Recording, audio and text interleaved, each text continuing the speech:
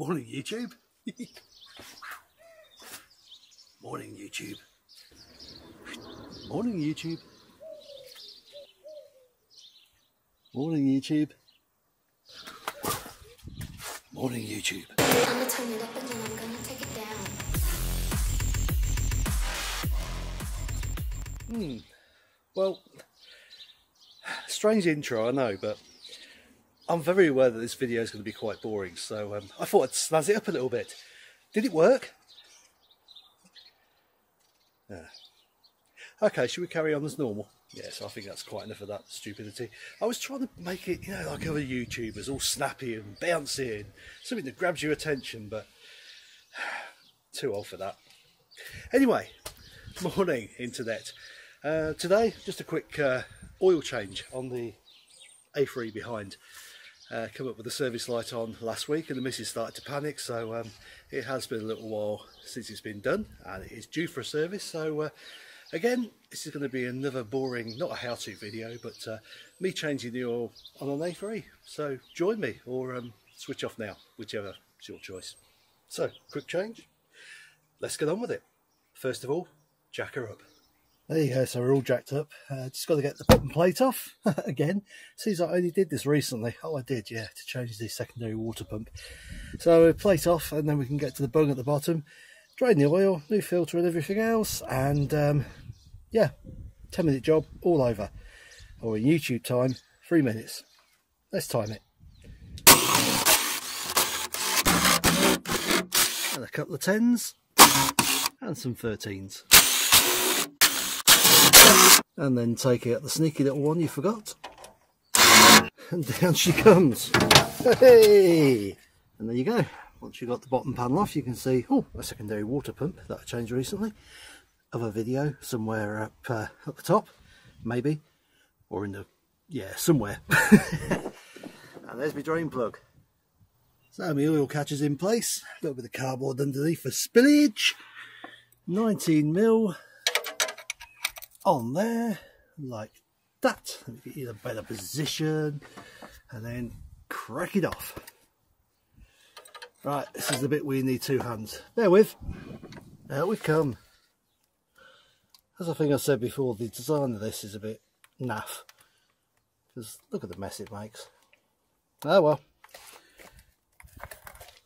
Drop in the oil. And now for the oil filter, which is tucked away down there.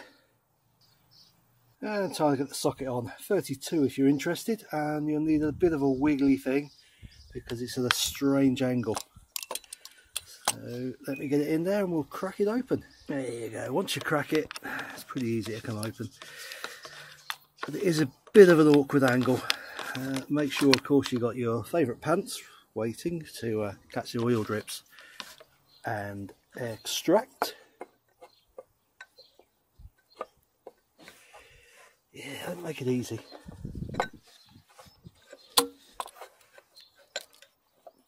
Oh, blimey. There you go, coming out. 1 oil filter. 1 new filter. Oh, man. Don't forget to replace the O-ring. New filter in. Click. Let's chuck it in the car. And back down in the abyss again. All done. There you go. 26 Newton meters to crack that up. Some plug back in place. As I said before, don't hang on those too much. It is a steel bolt in an alloy sump. You don't want to crack it. Good job I put the cardboard down, by the way. A bit windy today. Now time for a bit of fully synthetic glug glug juice. I've got my favourite funnel. And I got my, what's becoming my favourite oil for all these VWs. Fits the bill, fits the car.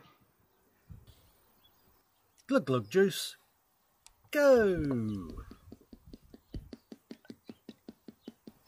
Stick in the dippy. There we're looking.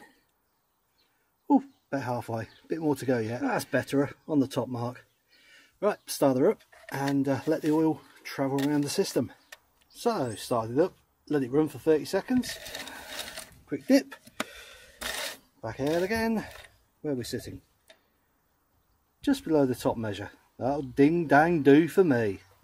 Old filter out. Not that it really needed changing. It's like brand new. This car does damn all miles anyway. There you go. New one in, I suppose. Oh man. Can you tell the difference? There's not much. New one in.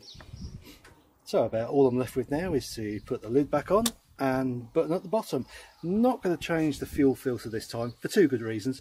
One, it wasn't in stock when I went to get the other parts, and two, as you can imagine, this car doesn't do any kind of mileage, probably about 3,000 a year, so that's going to be like new anyway, as the air filter was.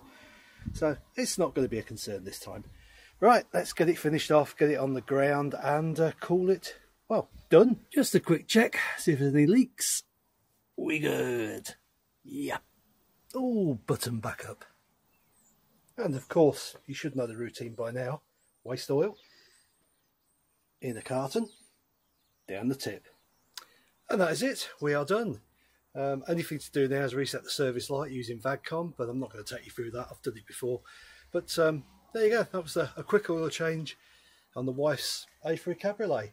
And now, because the sun's out, maybe we go topless, who knows. Alright, catch you later YouTube, bye for now.